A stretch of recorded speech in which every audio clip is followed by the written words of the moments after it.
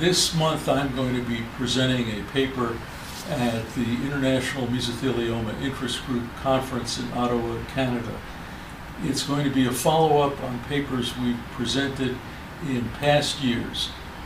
The first one we did in 2012 is up here on the board, and this was a poster about developments of genetic testing in medicine and the implications for the legal system. We talked to the physicians at the iMig meeting about the ethical issues involved in doing genetic testing and the potential for using them by asbestos companies in defense of asbestos cases. Those companies, of course, would like to blame diseases on anything they could other than their own dangerous products. And this became particularly important in cases of mesothelioma, where scientists discovered that there was a genetic mutation, a change in our DNA that affected some people that may make them more susceptible to different kinds of cancers.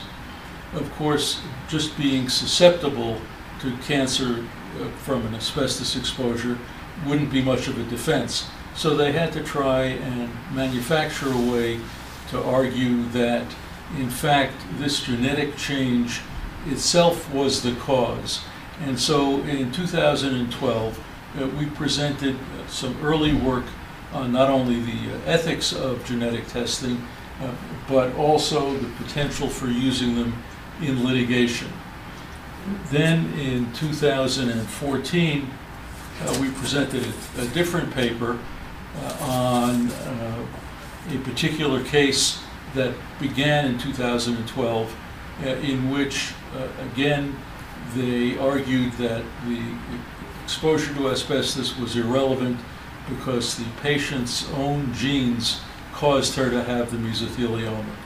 This was the defense up to and into the beginning of the actual trial, when the defense decided that they would withdraw the witness who they had prepared to testify about this, and the case settled before the jury got to decide it.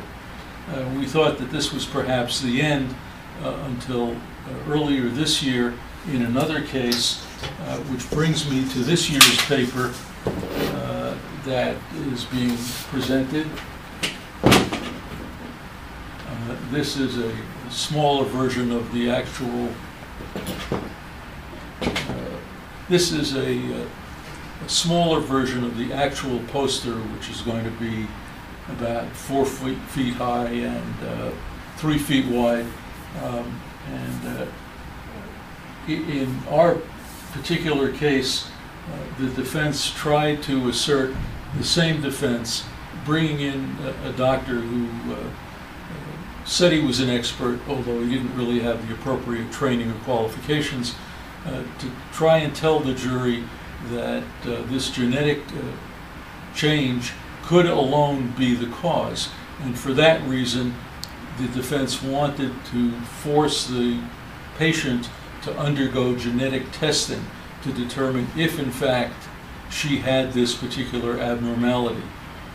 We objected because of invasion of privacy reasons and also because it was not relevant.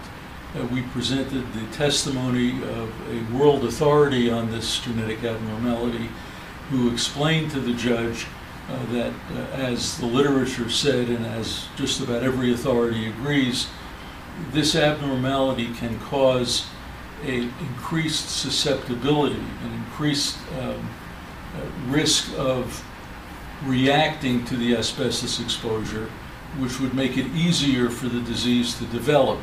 But it alone could not be an actual separate cause without the asbestos exposure. The judge considered all of the medical evidence and ruled in our favor and told the defense that they could not have this testing performed. The case then resolved and settled. So we now had a court opinion explaining why the defense theory was no good. We hope that this will finally put this issue to rest If it doesn't, we'll be back in 2 years with another paper explaining what else has happened in the interim. Thank you.